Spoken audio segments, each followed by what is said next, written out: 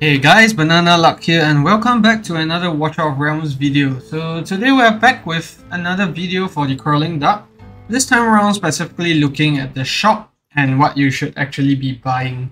So first of all, let's round up the tokens that we'll get in total. So I just completed the story mode, challenge mode, and I have one more chance to challenge. And H4 gives me 180. So this means I'll net a total of 1030 for the first day. And this event has, I think, 5 days more. We can challenge it 5 more times. Sorry, 4 more days, including today, if I'm not wrong. So that means that,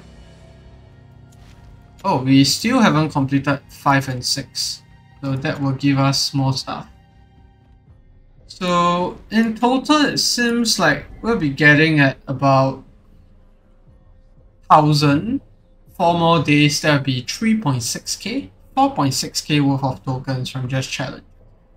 And bearing in mind that we still have all these rewards, that's gonna be adding up. If let's say you don't do any summons, that's gonna be adding up to another 350 plus 450, 800. So you get about 5,000 tokens in total. And you do get to buy 5 more challenges with gold, which you should. So that will give us a total of 5.8k, 5.9 close. And not including these two more story modes that haven't cleared as well. So 6,000 tokens, let's just use that as the ballpark figure on what you should buy. So definitely buy the summoning crystals, that's a given. As well as I think Celine's Shadow Strike. I think this is probably... I'm not too sure what she does. I know she's a fighter and she's in a Venomous faction, the one that has the very tough to pronounce name. So that leaves us with about 2.5k remaining. I'll say next I'll prioritize on the Mythic Extracts, although I don't need them anymore, so I'm not too sure what to buy instead.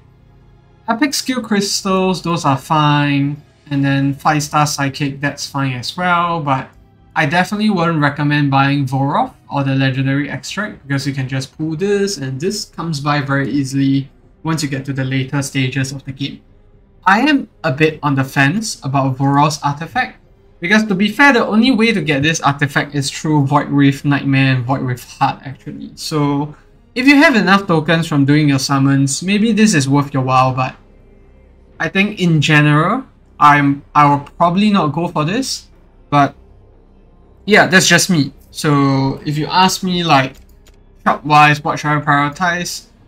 Rare crystals for sure, Celine's artifact since there's nothing really else here, not the heroes, not the mythic extracts if you're far along enough because look at me, I have 48 mythic extracts. I just don't have enough heroes to promote it on. So that's my priority and pretty meh event if you ask me because we are lacking a few other nicer stuff like legendary skill crystals. We're also lacking stamina. I think those were present in the last few events that we had. And legendary extracts, that's just, I mean, I don't see anyone buying it unless you're in the very early stage of the game.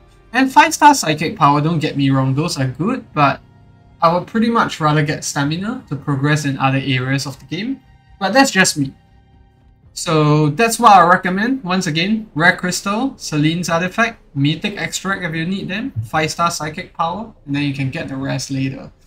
Skill Crystals as well, but keep the Legendary Extract, keep the Vorov as a hero, and you know, get his artifact if you want to, if you have extra, but I don't think that's a priority. But that's it for the video guys. If you found it helpful, please feel free to leave a like in the comment section or even subscribe. And you know, I'll see you in the next video. Goodbye.